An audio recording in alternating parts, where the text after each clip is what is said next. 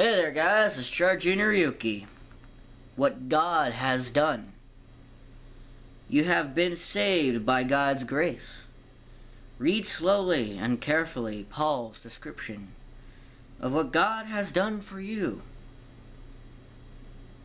When you were spiritually dead because of your sins, and because you were not free from the power of your sinful self, God made you alive with Christ, and He forgave all our sins.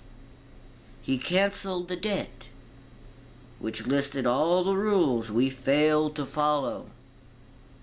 He took away that record with its rules and nailed it to the cross. God stripped the spiritual rulers and the powers of their authority. With the cross, He won the victory and showed the world that they were powerless. As you look at the words above, answer this question. Who is doing the work? You or God? Who is active? You or God?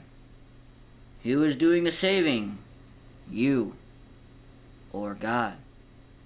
I am Charjr Ryuki. Twitter link will be down below along with fan mail. Guys, I will see you guys next time. Peace.